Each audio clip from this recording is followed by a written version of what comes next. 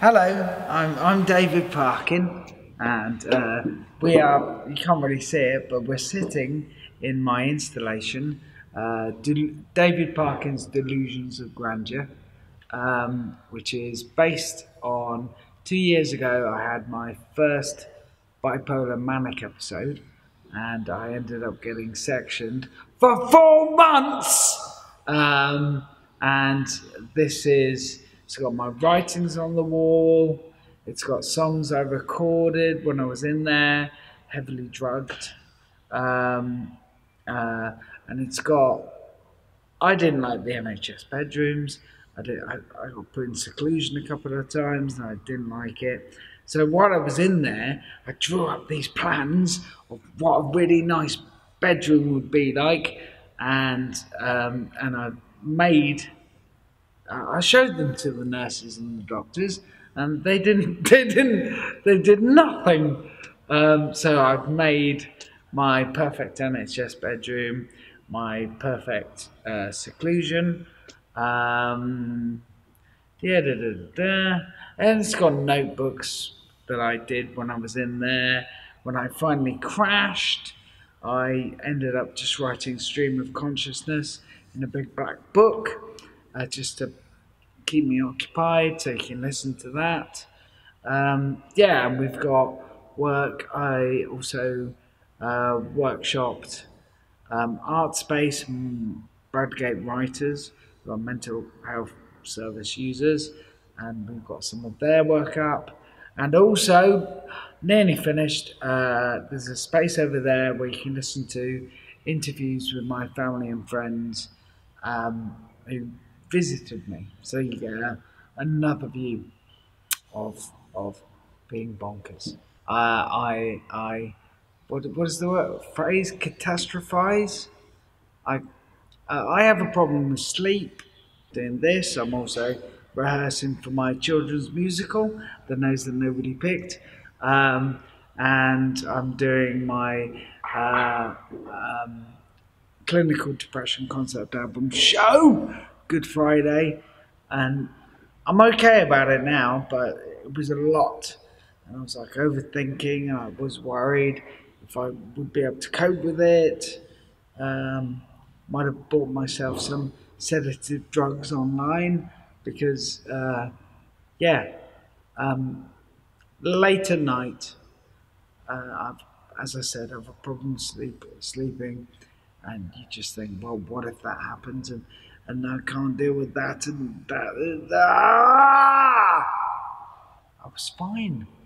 I was great because I was on a manic high, and then my friends and family were like, Dave's not quite right. What's going on with Dave? But it was a very, leading up to the section, it was probably one of the nicest times of my life. But yeah, and then my friends put me in. And, looking back, I said a lot of things and did a lot of things which probably weren't so great. But now I know I'm bipolar. I like to think if I ever do become elevated again, I'm not sure I would recognize it myself, because you're fine. I'm great. I'm having an epiphanous moment in my life. Section, but I hope my friends and my family would step in and try to manage it. So, as I said, I've got a kids musical and a kids book, and sometimes you make stuff up. What if there was a nose alive in the garden that was brought up by snails?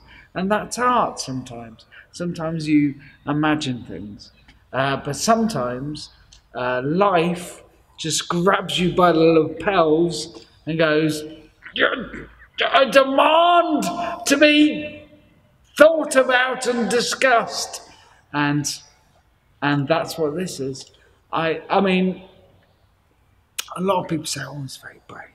It's very brave," but for me, it was just such a odd experience that teaches you so much about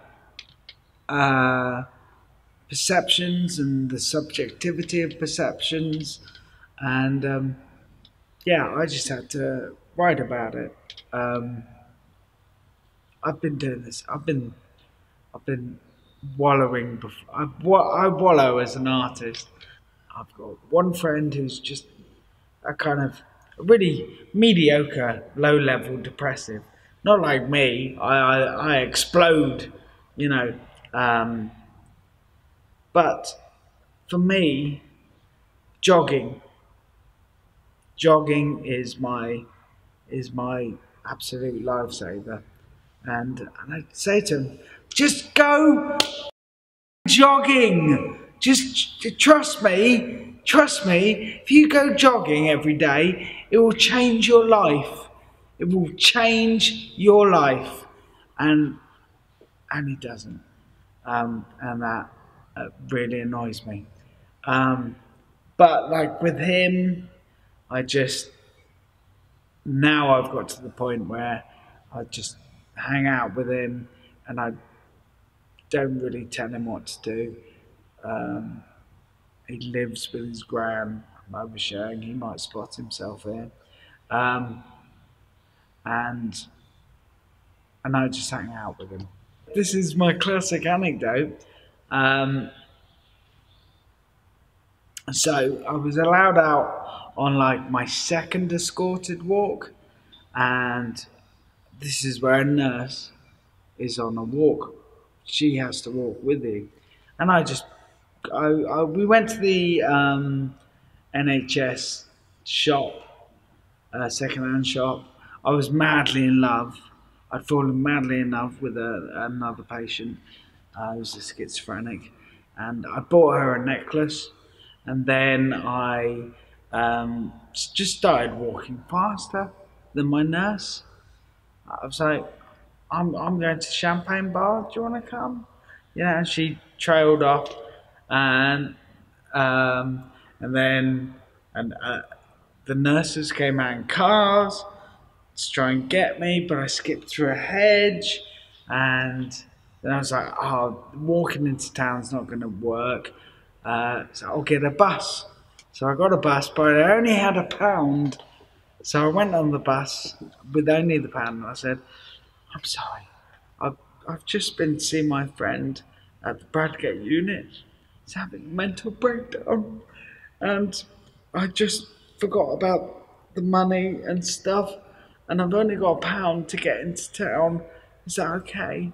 And the bus driver gave me the ticket. I'd like to thank the Academy. And then I went into town, and then I bought an engagement. I had my card with me though, so I bought an engagement ring for Morella, and there was other stuff like I'd written up these rules, which I handed out. Yeah, I won't go into the rules right now, but I thought everyone had read these rules and were very happy because it's rules about how to live your life better. And then, little tip for you here: if you are sectioned and talk regularly about escape, saying I want to go to Champagne Bar, probably best when you do escape not to go to the Champagne Bar. So I went to the Champagne Bar. My parents decided just to hang out in a cafe near it, and they saw me and they put in the hospital. They're like, we can drive you back. And I was like, no, I'm not going anywhere. So they had to get the police to get me. For me, dealing with my negativity is not drinking so much, and exercise. And I do have, I'm a bad sleeper, so I have a bedtime routine where I go to bed, I read for about an hour, then I meditate, and then I go to bed. So I'm very conscious of that. I'm like, oh, okay, I've got all this to do, but I'm a bit twitchy at the moment. I've got to go for a jog. Um, and am I negative? I think a while ago I discovered a suicide, a guy hanging from a tree, and he just looked like it was horrible. He looked like he was sitting. He looked like he was meditating, and I had to cut him down. And I think generally I am a very negative person. I do think about these things because I was expecting to be like, oh my God, this thing's happened to me. I'm going to go mental. But actually, I've spent a lot of time, I've tried to commit suicide a few times, and I've thought about it a lot, and I feel like I understand it. I know personally, if I ever do, it wasn't me, it was the illness. And so I kind of understood that. And because I'm so morbid and I've thought about that and I understood that, it didn't really faze me for that long. I think I'm doing quite well. I'm quite on form. Like I was talking earlier about my friend, who's a very sort of low level depressive. But for me, when depression is struck, it's struck very hard and very fast. So for me, it's very easy to see it as an illness, because it's really strange, It's an illness of the emotions because you're still you, but for me, when it's happened to me, it's been very heavy and very quick, and I don't want to kill myself, but I know that when I'm in that state, I will want to. And I've always considered this, or maybe this is my chance to. It's a bit like cancer or something. It's an illness can kill someone, and I always want to establish, maybe this is my chance to, if I do ever kill myself, I mean, statistically, my chances are far increased. It wasn't my final word. It wasn't. You know, I've lived a happy life. Yeah, I don't like the idea of people, if I've committed suicide,